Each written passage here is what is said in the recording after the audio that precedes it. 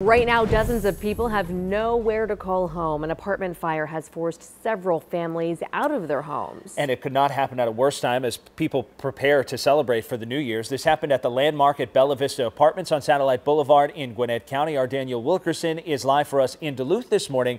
And Daniel, as you told us in the last hour, there were no reports, thankfully, of any injuries here. Yeah, no reports of injuries. Firefighters saying this morning that everyone made it out safe. The American Red Cross helping 11 families at this point with things like clothing, shelter, and medication. And take a look at it, man. You can see it there.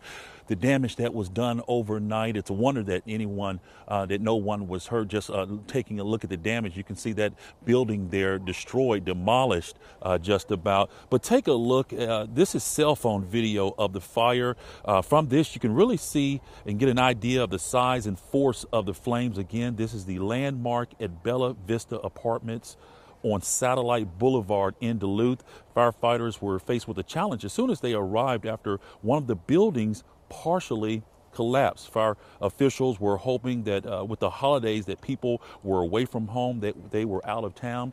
As we bring you back out here live, I can tell you that they are saying that a firewall really protected the next building, because there's a building right next to this. It butts up to the building that caught on fire, and there is a light that is on, just signifying that everyone likely was okay in that building and did not have to evacuate. Of course, we'll be on the scene and we'll have updates for you throughout the day.